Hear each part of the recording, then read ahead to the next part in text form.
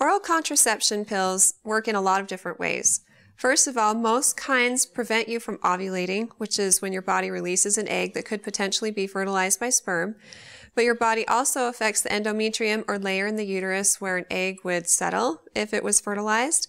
It also affects cervical mucus, which makes it harder for sperm to get to the egg. And so there's lots of different ways that these pills work. But basically, women can get pregnant on the pill if they don't take it at just the right time to prevent ovulation. So basically what I'm saying is once you stop taking the pill, you can get pregnant anytime. It usually does take women a couple of months just because that's normal. It takes most couples about 6 months on average to get pregnant without using, assuming that they're not using any form of contraception. So definitely it is possible for you to get pregnant even though you're not bleeding or actually seeing that you're having a period. As long as your body's ovulating or releasing that egg, then you can get pregnant.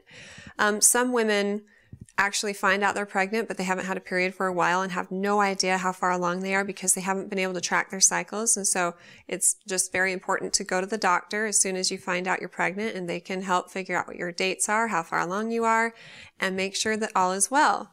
Now, the fact that you're not having regular periods yet does make it a little less likely that you're ovulating, but you could still be. It would be best to follow your doctor's advice. Just wait a little bit longer and see if your body starts to return to normal.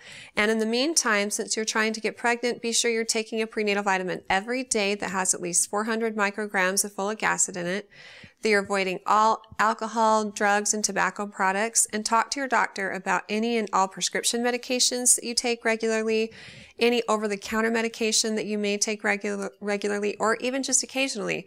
For example, ibuprofen for cramping should not be taken during pregnancy.